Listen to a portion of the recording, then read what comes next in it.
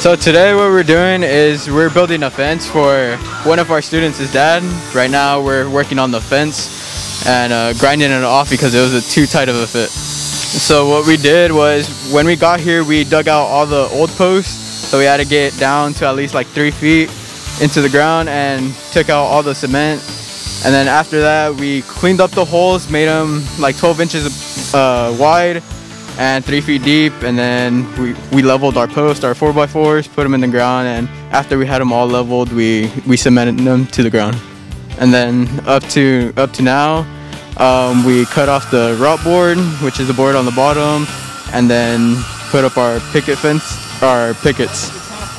What we're doing here is that the homeowner had a couple sections of fence that were old and broken that he wanted torn down and then replaced.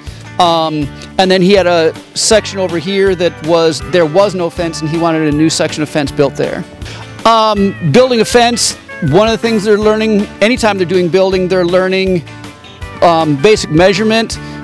With a fence, it's really important to be very precise and orderly to make sure that all the pickets are the way they need to be, so it's all nice and even and spaced well. So there's definitely a lot of attention to detail that they need to have.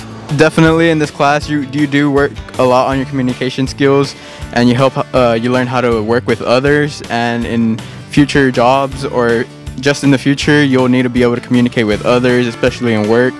And the things we're also learning in here is leadership skills, being able to, as a second year, being able to demonstrate how to do things and help the newcomers do it right.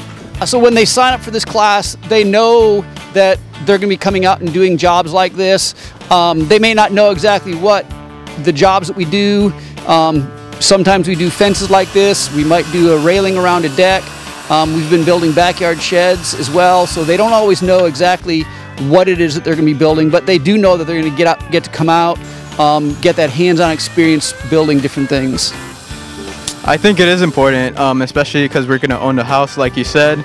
It'll save us a lot of money instead of having to hire other people to come build us our fence or something like that. We could just do it ourselves. It'll save us a lot of money, and then we could do it however we like.